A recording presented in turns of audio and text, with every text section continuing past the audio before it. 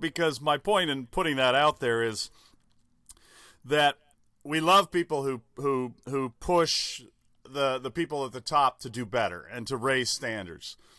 And I don't want Brad Klein or Joe Passoff or anybody who writes very seriously about the topic to stop doing what they're doing, because that's been a part of what's made courses better and made courses look within and go, are we really doing the best we can for our golfers? So I love that. We want that intellectual side of the game, but boy, it can be off-putting. It can really turn people off, and we have to keep in mind that a lot of golfers out there don't want to invest the time and do deep dives into these reads and become Miles talking about the sousson of Dom cheese or whatever it was.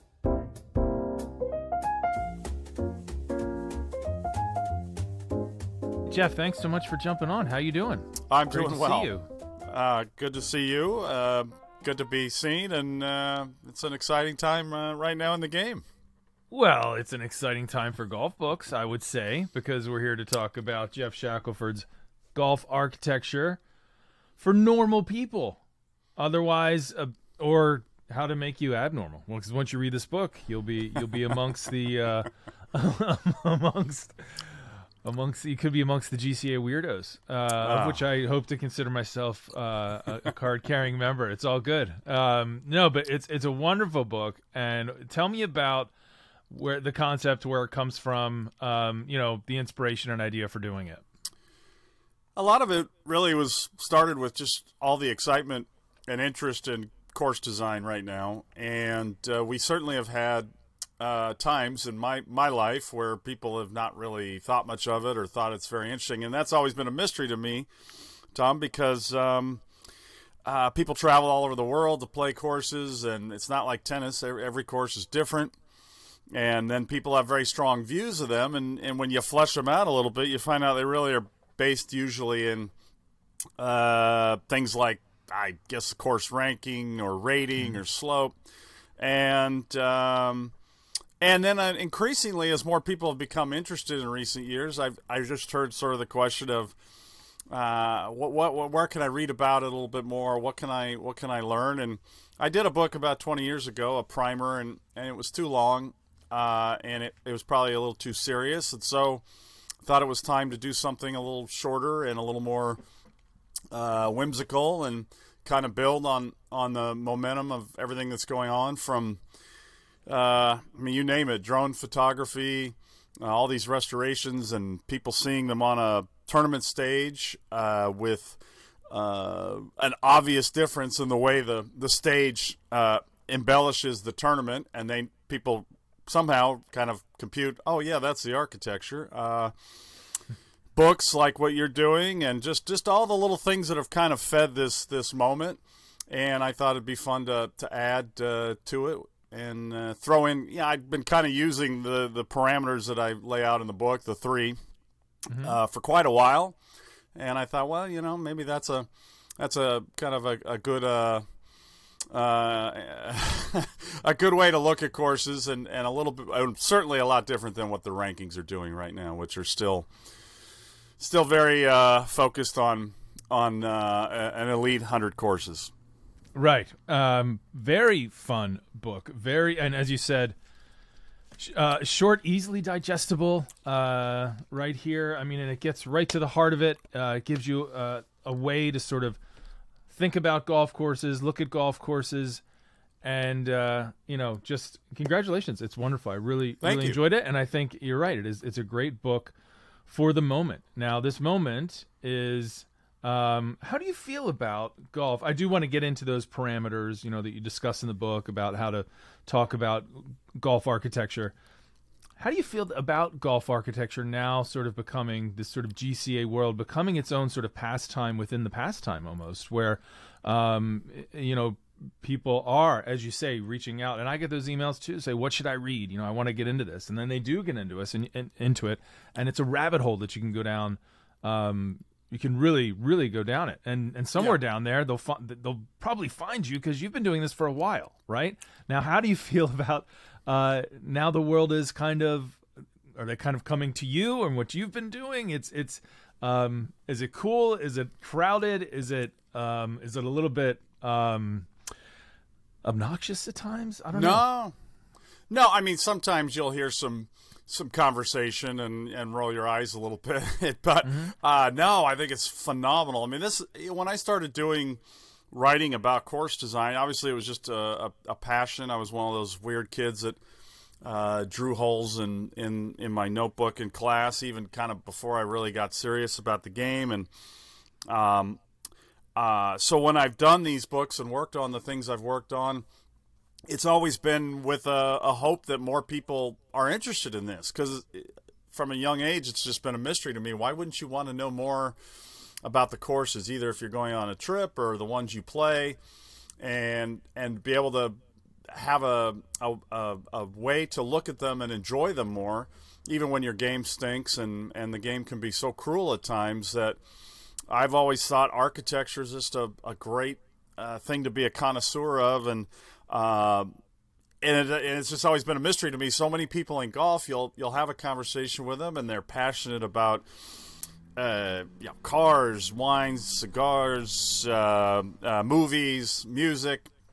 You always dig a little, and you find there are these incredible passions, and they'll go, but architecture, I just not really that into that, or I don't. It seems too complicated. And the more I heard that, the more I realized, well, that's a little bit of an indictment of probably the way it's been covered over the years.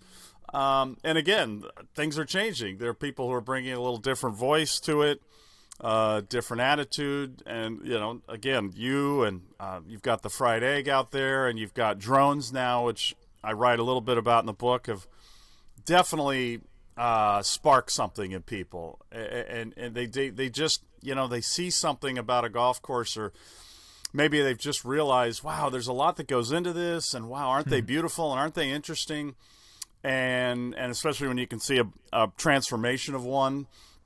So I love it. No, I think it's fantastic. I think that if you're a golfer, you should absolutely be into golf course design, and you don't have to go down the rabbit hole that you're talking about and be arguing about what Doak did on the routing. Why did he have a dogleg right after another dogleg right? Okay, well, that gets a little scary. But again, I love that. I love that people are debating it, and that's in the book later on. I get into ways to kind of bolster your cases, and how to sort of feel out somebody who's kind of a BSer, and because it should be fun. I mean, you should have fun conversations and debates about this. It's part of the privilege of being a golfer. Absolutely, it's a great primer. It's great for someone if you do know golf course architecture. It's useful as well, and enjoyable, because I think there's a tone in the book that is somewhat self-deprecating. Like, you do sort of like have fun with the idea of being an expert on golf course architecture and what that leads to. And in one point in the book that I really enjoyed was when you talked about going full miles. Tell us about what going full miles is. It's a great reference. Well, we writers generally love Sideways, because it's about a frustrated novelist, and but he's a wine. Is it an onophile, I believe is how you pronounce it? And he's just a lunatic. As we know, he sabotaged the one stupid line. Not stupid, it's a funny line, but one silly line pretty much sabotaged the Merlot for at least a decade, and it was Paul Giamatti's character, and you just watch and you listen to wine talk, and now you hear it in beer too, which always makes me giggle. But it's fine, because my point in putting that out there is that we love people who push the people at the top to do better and to raise standards. And I don't want Brad Klein or Joe Passoff or anybody who writes very seriously about the topic to stop doing what they're doing, because that's been a part of what's made courses better and made courses look within and go, are we really doing the best we can for our golfers? So I love that. We want that intellectual side of the game, but boy, it can be off-putting. It can really turn people off, and we have to keep in mind that a lot of golfers out there don't want to invest the time and do deep dives into these reeds and become Miles talking about the sousson of Dom cheese or whatever it was. Now I've forgotten, but the faint trace of strawberry and all that, and but I love that there are people pushing those at the top, and as you say, I do hope the book is of interest to those serious thinkers too, because I do feel like we still have a ways to go with courses being we still got to drive home the fun idea. Mm-hmm. And I do feel like a lot of the architects still don't let the player win enough. And I guess that's a I'm not saying they should make courses a lot easier, but you would love to see more architecture that rewards a good shot, that encourages a fun shot that you can feed in, and different things that let the golfer conquer the game a little bit more often. We still overbuild and overdo it with courses. Can you walk us through that? I want to again get to like the heart. The heart of the book is helping people understand, give them the language and sort of the understanding for architecture, how to evaluate it, how to know what they like and talk about what they like and things like that. But I am interested in that idea of just sort of tracing architecture, maybe architecture in America, going from the golden age to this sort of penal, and then the sort of garden age, and where I think where we're getting back to now, at least if you look at Core Crenshaw and David Kidd and Doak, and playability and fun being a bigger factor now in a lot of golf courses that are being built. But that 40 years ago, 30 years ago, 20 years ago, that might not have been the case. Can you kind of walk people through how that happened and trace that? Well, it is an interesting notion of what sort of broke us from that hard is good mentality, which is, again, it's still out there. We'd still love to see that change, but the game has really, at least in America, been very easily influenced by the strangest little changes, whether they're societal, cultural, and I've always been fascinated by what happened, because if you look at the architects of the 20s, my guy George Thomas and Alistair McKenzie, they thought they were just at the beginning of really doing unique, special, cool, whatever the word is, architecture, and that it would go to a whole nother level. The Depression came along, wars, and then there was a mindset that a golf course had to be this thing that kept you in line and kept you in check and beat you up, and Robert Trent Jones kind of made a career off of that, and Dick Wilson a little bit, and there's some element that the Roaring Twenties got us into a mess thing, and we have to do things differently. I think there were elements of that. Handicapping, pro golf getting on television, and for whatever reason, there's always been a subset of golfers who want to see pros struggle and be beat up like them, a mentality I've never gotten. So there have been all these strange little things that have really inspired what architects do. And then obviously the thing that is by far the worst influence, and you've done this with your books, Tom. I mean, one of the things with a book, you hope somebody steps back a little and tries to do something more than you do in a magazine article. And so I really tried to kind of step back and read some of the old books, and they're really not interested in what grew the game or fueled the game at the beginning based on the courses. They're more interested in which Royal inspired people, and I get all that, and that there's certainly something to that. But I was really interested in what about the weird old golf courses made people like this game and make it survive, versus other sports that golf was based on that died. And so I do a little of that in the book. And the thing, though, that you keep coming back to is there had to be something about it that was fun. And so the thing that really, though, that you realize we got away from that was the Golf Digest ranking started as the 200 toughest courses, and they kept the category until the most recent ranking of resistance to scoring, and that really drove so many designs and developments. And so for about a 30-40 year arc, that was a driving force in certain developers' minds. They want to be ranked, they want to be rewarded, and it just did horrible damage because a course that should not be a tenet of a good golf course, in my view. It should be something that makes you want to come back to play and that lets you win sometimes, and that's fun. And you know, I always try to come up with the right analogy. I still haven't, but essentially, you know, you don't judge a film by how hard it was to sit through. There are other elements that are much more important to sort of the timelessness of the film. And so, yeah, that was the thing that I really took away, was sort of the damage done by that single category in the ranking. And, you know, finally it's gone. But and again, there's just so many great things going on right now that are making and it's just a generational shift too. There's just people who didn't grow up in that time when par needed to be protected like it was this sacred thing. There are people who are newer to the game, and they're playing the game because they want to have fun, and they can't even fathom why somebody would build a course that sends you home miserable and wanting to quit. It's fascinating, really, the things, and I like how you frame that in terms of just things that go on in the culture that end up influencing, you know, that influence art, literature, and golf course architecture is not immune from that, for sure. Nope. I mean, God, color television had a huge impact on golf courses.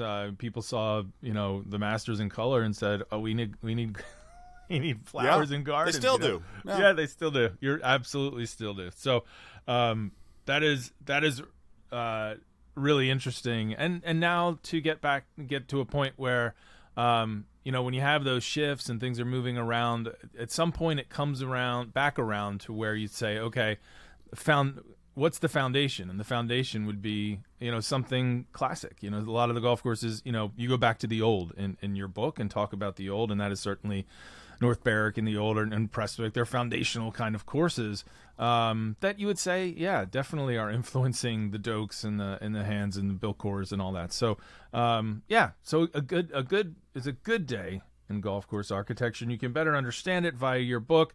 Tell us about the red system, because I think this is just really handy. I mean, there's something very practical that by reading this, that if you're saying, I'm kind of interested, I know what courses I like, but I'm not quite sure why I like them. You know, when I talk creative writing for years, it was that's what I wanted students to leave class with, you know, whether writing aside, but just the language to speak about what good writing actually is. So you can have that conversation, because it's hard. It's hard to look at a painting and tell anyone why you like it. You know, it's pretty, right? So I like that you've developed a sort of a language here to talk about what makes a golf course good. And so break that down for folks. Yeah, I'm not a fan of systems generally, but the rankings have gotten a little bit convoluted, and they're trying to identify the right things, but it's a little overwhelming. And so for a long time, I just I began to really warm to the question of memorability. I had been kind of at a I guess there was just a point where that was viewed as sort of a shallow notion. But then you start to realize, especially as you get a little older and your memory isn't as good, that it says so much about a course in so many different ways when you can remember them. And I started to not be able to remember holes, you know, within an hour after having played a course, and realized that I could still remember every hole and a lot of details about magnificent courses, and started to assume that was not a good sign. And it speaks to a lot of different things. And I explain all that, and the more detailed elements of design that are interesting. And there are so many components that have to come together to make a course work and survive and be fun. And so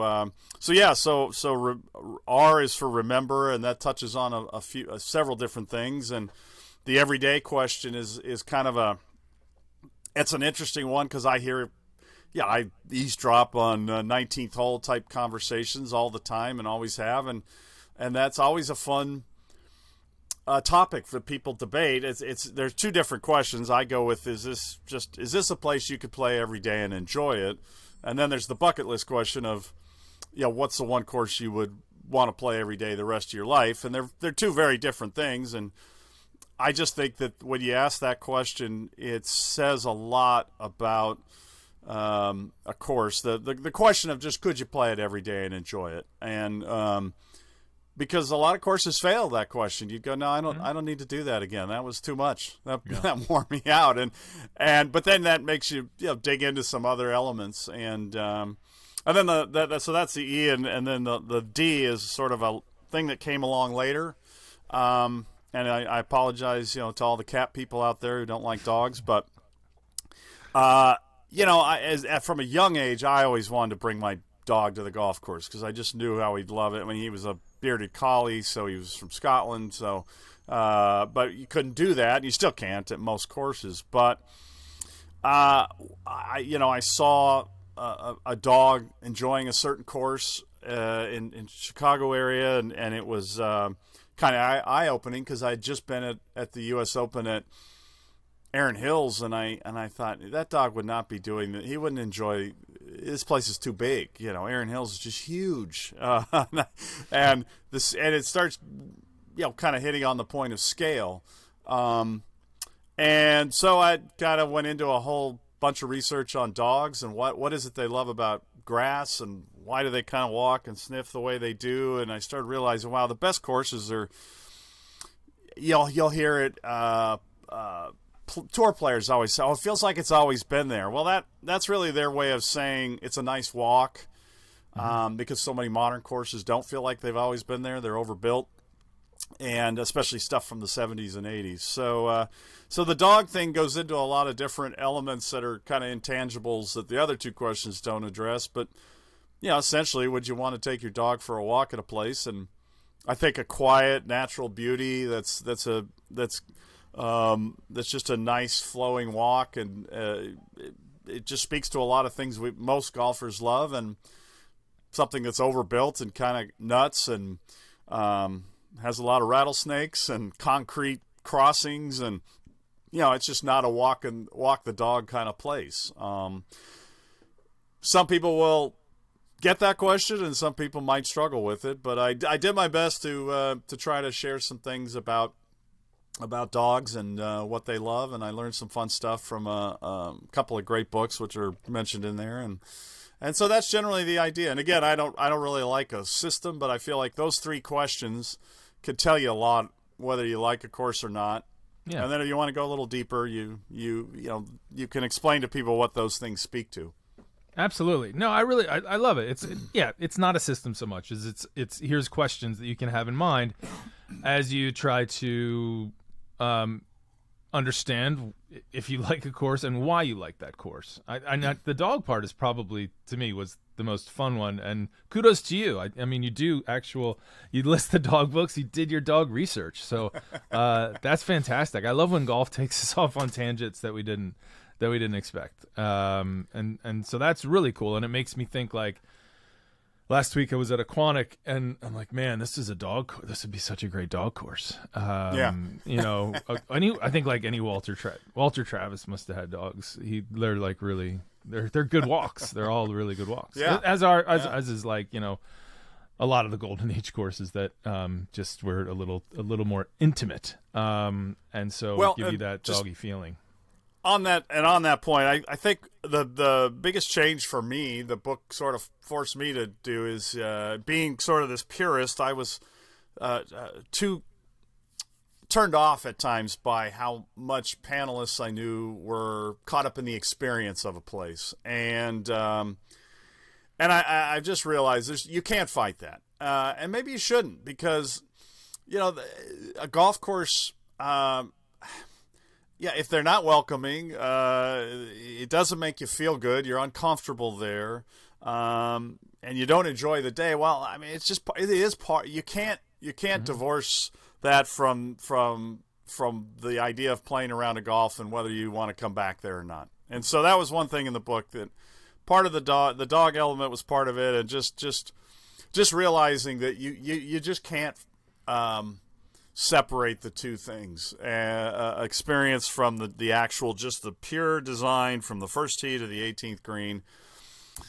There's no use in resisting it, and that was a big thing for me to cave on in the book, because I was one of those people like, oh, stop judging it by the comfort stations and how the how the guys in the shop were to you and all that, because it is kind of, when you think about it, the great places in the game, you don't hear very often of a great place in the game where, well, okay, you hear a few, but where people went there and went, oh, great course.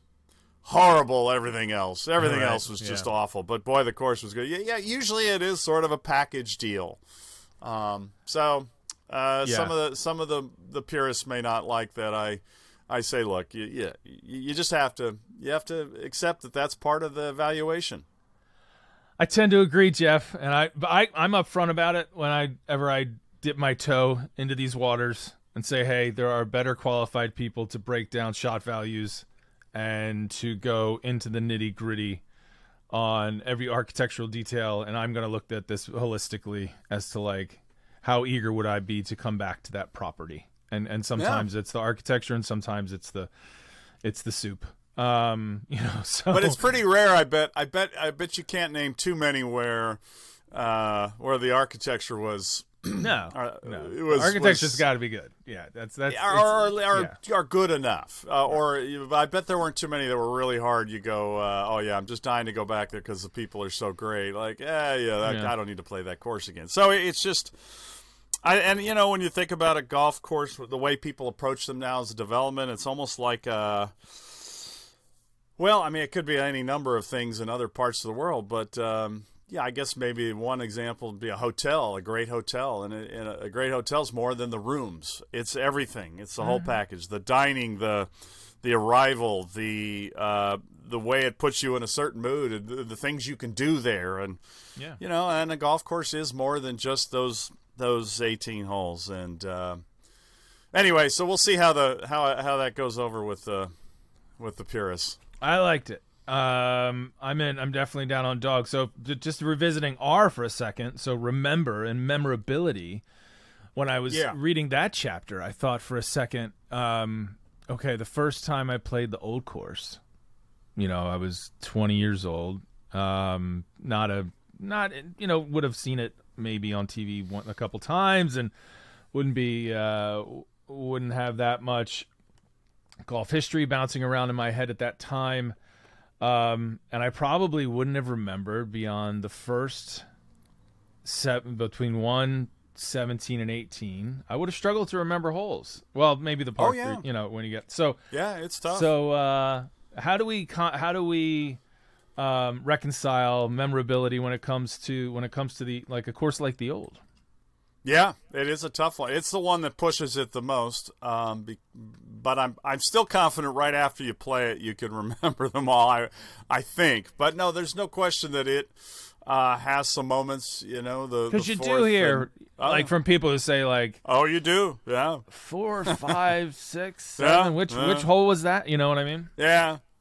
I get it. No, and hey, you know what? If you ding it for that, I can't disagree. It is, but I would also, I guess this really gets to where architecture also got in a lot of trouble, was trying so hard to make every hole memorable that you could go too far that way, where it all is a blur, because it's like a movie with just nonstop car chases, and like, why you just can't even remember which car chase was really cool. Whereas like Bullet, to really date myself here, has just one big car chase. Of course, the rest of the movie's just okay, but the car chase is unbelievable and it stands out. So I just wouldn't disagree with somebody who says that, other than if you're somehow lucky enough to get to play it more than once, it just grows and grows, and you want to play it again and again. And to me, that ultimately sort of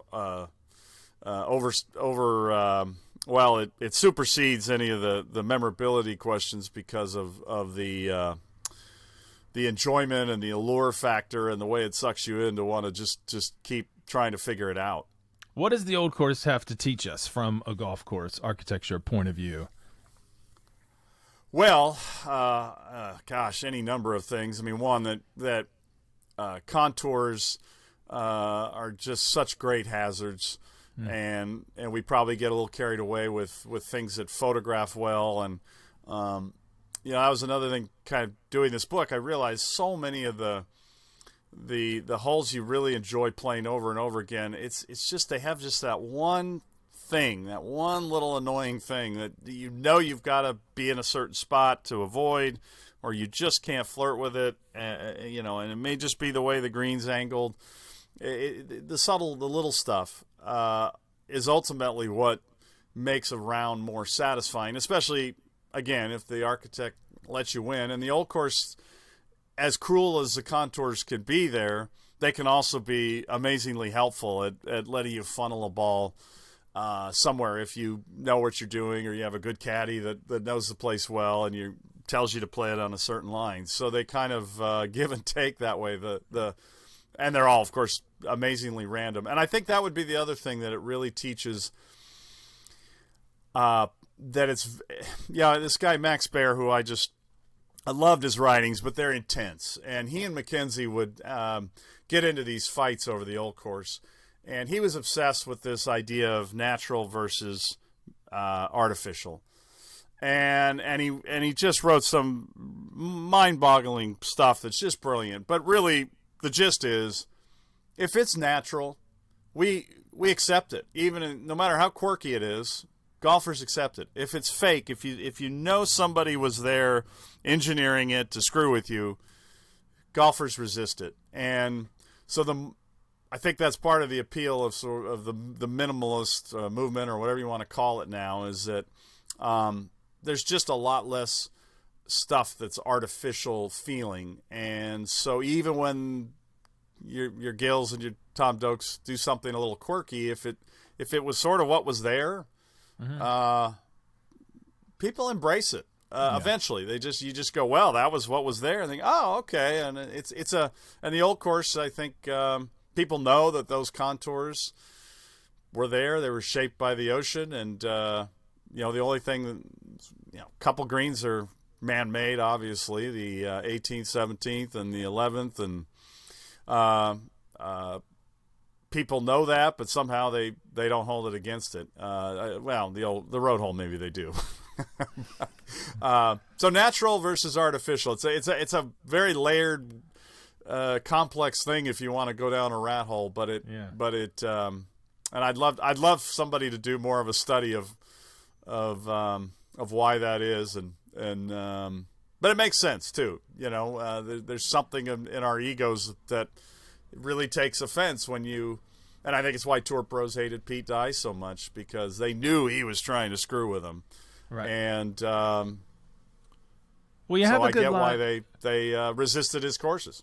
You have a good line in the book that I wrote down when we are immediately. This is in reference, I believe, to drainage basins or to USGA greens in that section of the book. When you tell us, that there's something that we're immediately reminded that someone not named Mother Nature is jacking with our score. And I thought that's a really good point.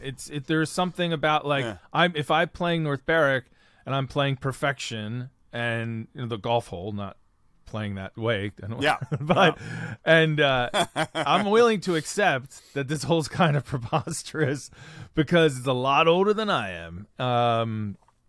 It was there. It was there. This is where they found the green site, and so you get to play it, and that's really cool. If someone built that today, you'd say, "Oh, you son of a bitch! Like you're just messing with me." So there is absolutely that notion of if it's natural, it's accepted. If it's man-made, we feel like we're being manipulated and played with, and so you become and I absolutely feel that's probably at the root of a lot of love of links golf, and that these courses are just the way that at least the best. This is just how they found them, and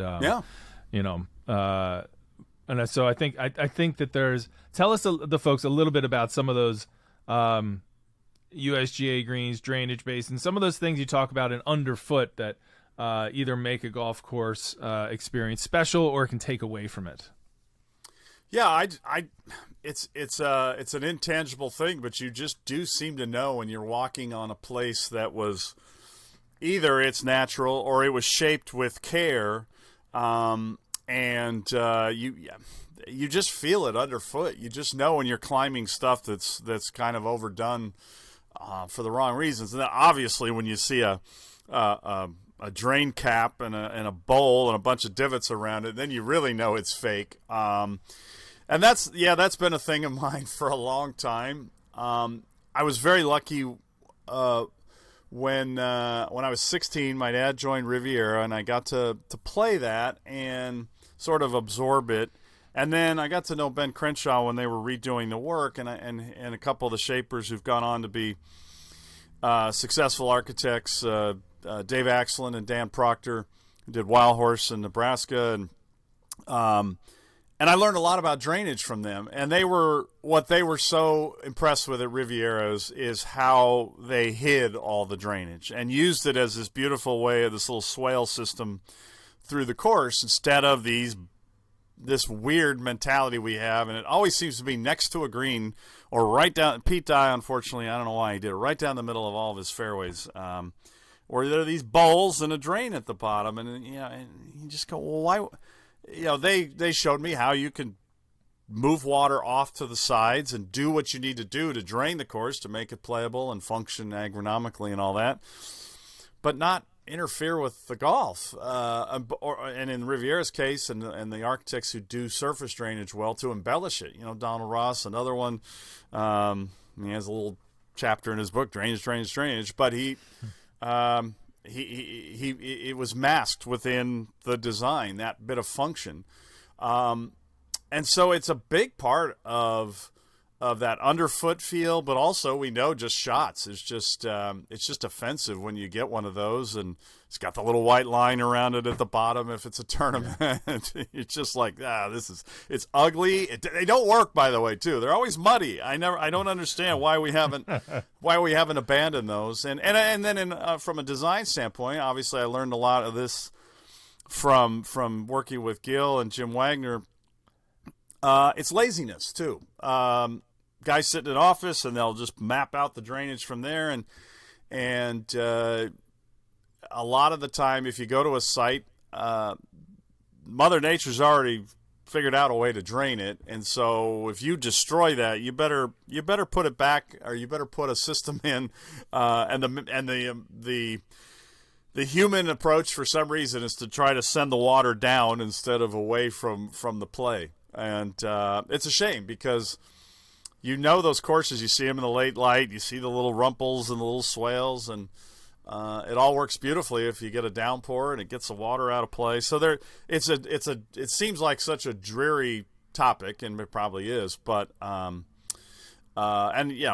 thing with the USGA green. It just makes it very hard to shape a green a certain way that feels natural and feels like it fits the landscape. And that's why Coyne and Crenshaw don't build USGA greens. Yeah. They dump a big thing of sand and then they shape it the way they want. Yeah. And that's why they do the best green complexes in the game, because it all just works. It just fits. It just sits on the ground quietly. And there's something to that, that we also respond to just features that are not overdone and over propped up, and they just have that nice feel. And obviously our ball reacts a certain way to those things, but it also just gets to that walk in the park element. And so I've been very lucky, I guess is what I'm saying, to have learned from a lot of interesting minds on that, and I tried to share that hopefully in a succinct and fun way.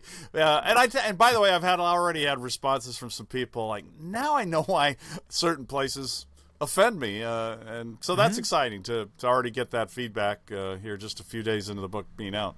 Oh, that's phenomenal, and certainly more coming. And yes, drainage is not the sexiest topic, and it's one that's difficult to explain to a greens committee or whatever. But and you think, when you do think about like the great, especially the Golden Age architects, I grew up on a William Flynn course, and the way master at drainage, right? Gosh, the way that all our greens are sloped in a certain way, and and just, you know, the way he was able to move water off the golf course. It's never something you saw. It's never, unless it really rained, and it's never something you thought about.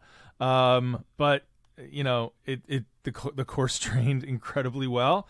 It's you know, it's just one of those things people don't talk about because you don't see it. You only notice it when it doesn't work. Right, exactly. But it really, you know, that it occupies so much of an architect's time. You know, as Bill Coren has told me, I'm sure you know, so much of the work is how to move water when you're an architect. So tell me about there's a concept in the book, quiet beauty, that you talk about, and I think that that's something a lot of people understand in their gut but can't articulate, which you do articulate in the book. Yeah, there's no question that we're impressed with something that's really visually stunning the first time you're there, and I mean, I think we're all suckers for it, and I totally get it. But I was trying to drive more at those places that are fun to play on a repeat basis tend to be the ones that are not quite as trying so hard to wow you with a bunch of special effects. That it's and I think one of the things that's been really cool in the restoration movement is people see trees removed, but then all of a sudden there's this one really beautiful tree that stands out now, and it just the landscape suddenly all kind of comes together in different ways, and that quiet beauty is accentuated instead of there's always just a desire to try to kind of throw everything at a hole in a landscape, and it usually doesn't play very well or really photograph well or just look nice and like a nice place to just to hang out. And it's also not great for growing grass when it's a lot of trees that are thrown at the landscape. So it's a combination of things, and it's another one of those things that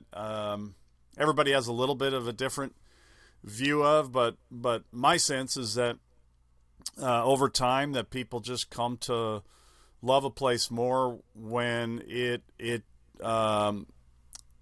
quietly embellishes the landscape instead of fighting it. And I mean, Perry Maxwell had a great quote, just way back before Pete Dye and Mike Strands and some people who really moved dirt around. And I think there's something to people not liking the game who don't know golf when they see some place that's garish, you know, blinding sand and big mounds and overdone. And just in conversations, you just can tell people who don't like the game, that's something they see, that you're just taking the natural environment and sort of over screwing with it and overwatering it and over this, over that.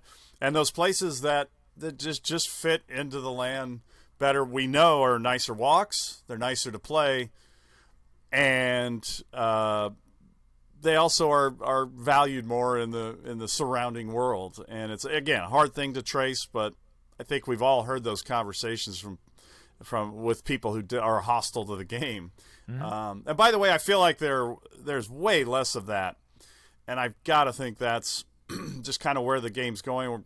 We're still have a love of green, we always will, but there have definitely been more courses, high-profile places that are a little bit less offensive, and whether it's their maintenance ideals or the way they're built. And then, of course, we have all the other cool things going on where sometimes munis shut down on a Sunday and it becomes a park. More dog days at some courses, more people realizing they can just go have lunch at a clubhouse at a public course that they didn't even think they could do. You know, all those little things I think they're starting to add up. The sport needs to do more of it. Yeah.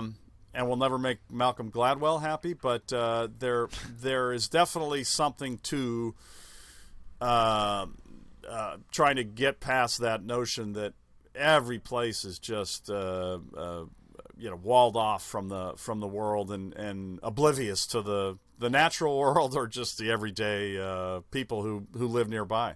No doubt about it. And which is a funny way to transition to a place that I couldn't let you leave without talking about. Well, Speaking of being, then there's somewhere where the U.S. Open is going to be this year, which is definitely walled off. How did you know what I was going to talk about? Couldn't let you leave without talking about your boy George Thomas, and who you've written about at length. George Thomas of the Philadelphia School, although known for. I just want to, trying to tie it back to my hometown. Oh, I get it. Get credit where you can where you can. Even though, known for his California designs, best known. And the U.S. Open coming out your way to LACC, where you've had a lot of input yourself and Gil and Jim and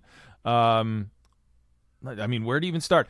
One, just quickly, Philadelphia School. How'd that happen? I'm just curious, the hometown guy. It's pretty crazy that all these guys were just hanging out, playing golf, and decided to go out and design like a very high percentage of the great golf courses in America. Yeah, it's wild. It's crazy. I don't know if there's anything that you can. It could just be a little bit of luck, but obviously they had a collaborative spirit that was huge with George Crump and Hugh Wilson, and they all sort of knew each other, and there was a lot of money there at the time. And in case of George Thomas, he never charged for design. He had a lot of family money, and but did a lot of great things to give back. And he was a part of that scene, and they all were obviously of a similar mindset that what they were playing and seeing was not right. And they were exposed to C.B. McDonald, who said, hey, you got to get over and see my buddy Tom Morris over in St. Andrews. And Tillinghast made the journey. And I actually found out recently I'd never had any evidence. And Joe Bosch found an article about George Thomas and his dad making a trip over there. It was more about his father. And I went, so there is the evidence. I knew he had gone somehow because of the things he referenced. And so they made the journey and the pilgrimage and brought back those ideas. And they were just part of that movement that realized, wait, this is a really great sport, but we're making a mess of it here with these chocolate chop mounds and coffin bunkers and crap. And I think it just kind of went from there. And then Pine Valley was sort of this collaborative lab where a lot of things went wrong, by the way, and they learned from that. And it was a saga. It was a real saga, and I think it ultimately is what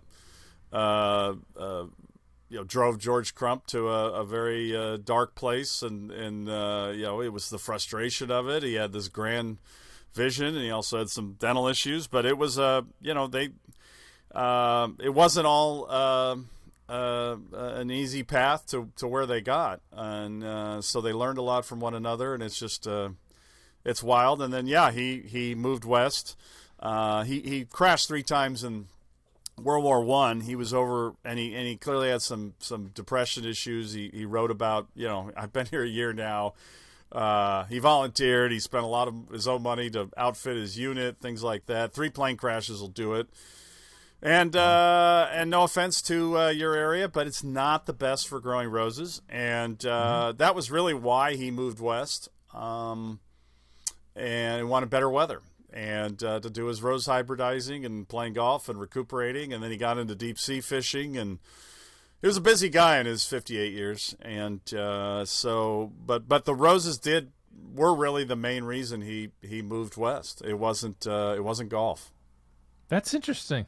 And so, so LACC, where does that fall in the George Thomas lineup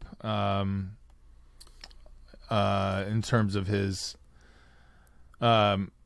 calendar, his timeline? Well, it's essentially his last design. He co-designed Stanford with Billy Bell, but he was ailing, so he never went there. But he worked with him on the design on paper.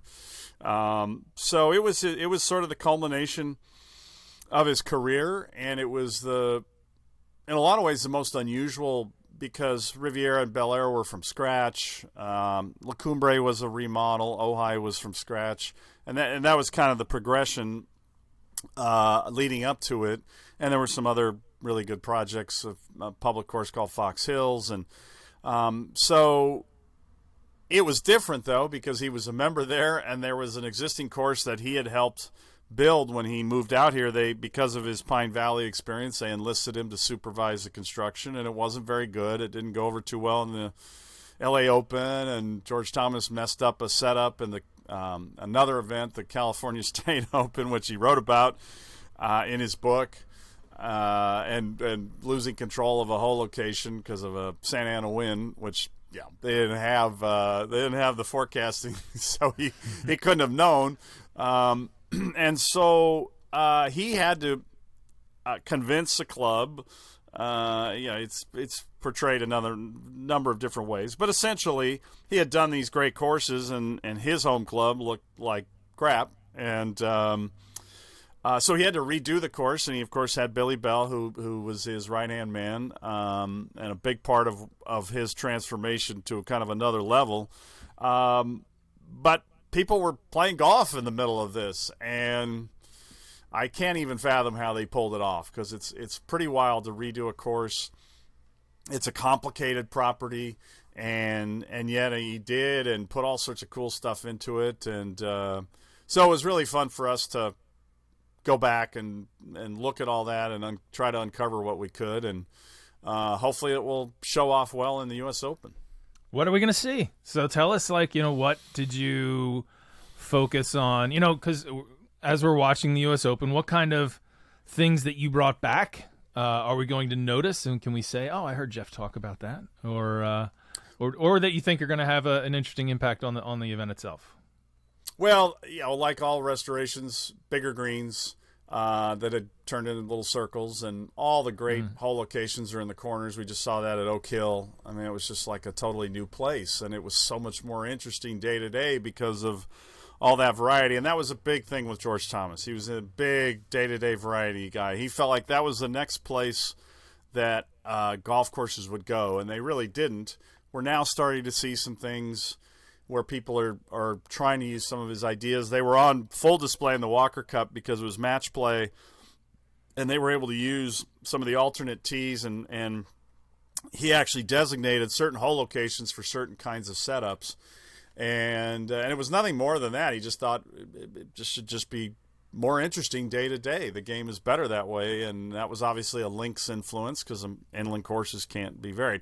Now, the U.S. Open being stroke play, they're not going to get as cute with there's not going to be any different pars day to day. The Walker Cup, a couple holes essentially change par. I mean, it's match play. Nobody put a new number on the card, but and it was great. I mean, it just was dreamy the way he had imagined the sort of the dynamics of a match, and the change from a morning session and all that stuff, and then the actual course playing that role in the match, not overwhelming the match, but being that third protagonist. And so you'll see a little of that in terms of yardage variety and all that. But I guess the main thing that will be talked about is just you're in this very urban environment with unbelievable homes, and then you'll see this very rugged barranca and old sycamores, and so that was a big part of the project, was that was maintained Bermuda at the bottom. It was manicured, like you get a barrel eye there, and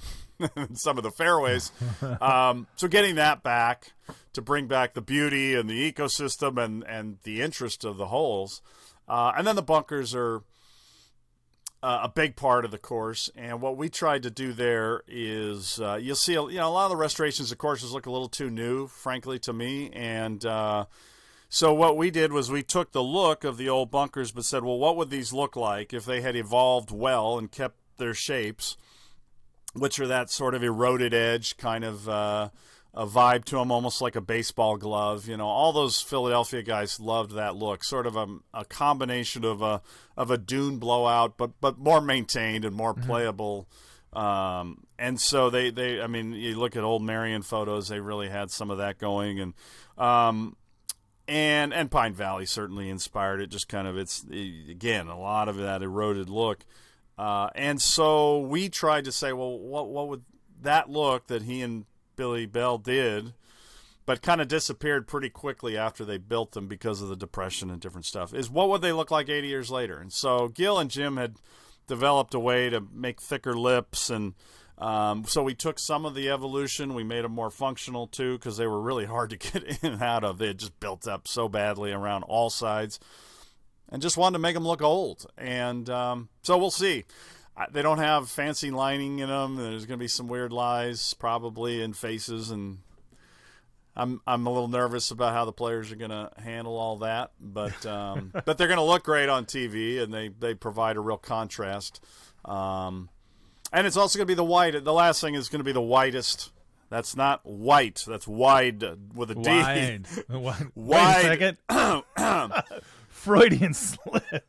No, go ahead. No, I was trying to. My pronunciation was not sharp there, and there may be a little bit of a Freudian slip there. But it will be, the fairways will be very wide, Tom. Yes. Like people have never seen in a U.S. Open. I mean, there's no data, but there are going to be 2 fairways in particular that I believe will be the widest that they've ever played in a U.S. Open, 56 and about 75 yards, I think. Wow. But they play about 24 yards because you've got to be on a certain slot. And if the ball's running, it's been very foggy here.